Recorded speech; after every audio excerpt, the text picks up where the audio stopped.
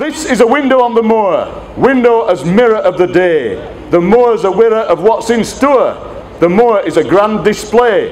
Well, the moor was always my Uncle Jack's favourite destination. He lived on Marcliffe Road at Hillsborough, and he used to say to me, "Now then, Ian, you can keep that Oxford Street, give me Moor." That was always his thing. He loved coming to Moor.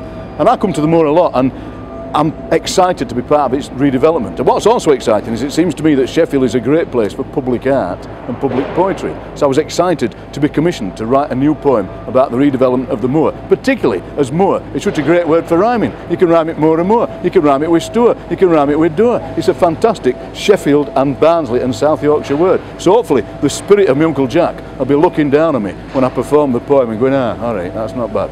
We think this properly encapsulates exactly what we're trying to achieve in a form of poetry which is well loved by many people in Yorkshire.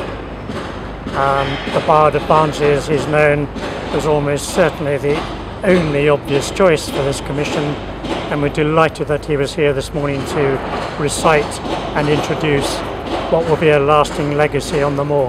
We're also proud to help Off the Shelf, a further example of the cultural heritage of the city, well known for its theatres, its arts, and we think that Off the Shelf are doing a great job in holding a festival of this nature to rival any other town or city in the country. This is a window on the moor. The moor is an endless tune. This is a window on the moor, bright as a harvest moon. Give yourselves a round of applause. Well done. We've got to a stage now in regenerating the moor where the new Primark store is taking shape.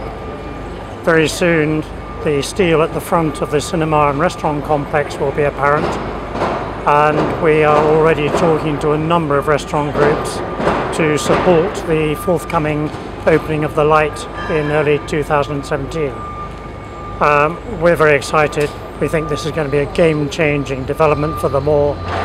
In fact, not only for the moor, but for the whole of Sheffield, to create a new leisure and entertainment hub to support the big retail offer which is now emerging. And we see this as perhaps the biggest transformation. It will introduce an evening economy, a vibrancy to support the shops, and this again will stimulate the further development, notably the plans we have for the block opposite Debenhams.